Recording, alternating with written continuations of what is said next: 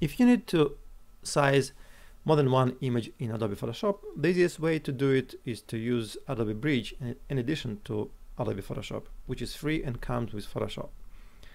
Let's open the folder, click Ctrl A or Command A, select all, go to Tools, Photoshop, Image Processor.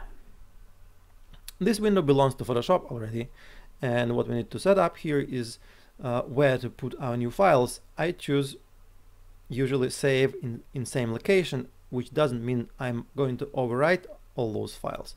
No, the Bridge will create a subfolder named JPEG in our case, and it will put the result there. So check Save as JPEG, resize to fit, set 900 pixels, that's my choice, and convert to sRGB because we are going to prepare them for the web. The quality will be 6 to 8, I would say. And that's it. Run. It will automatically run and size all the images in Photoshop. And if we go back to our Bridge, we'll find the folder JPEG and find that all the images here are already 900 pixels wide.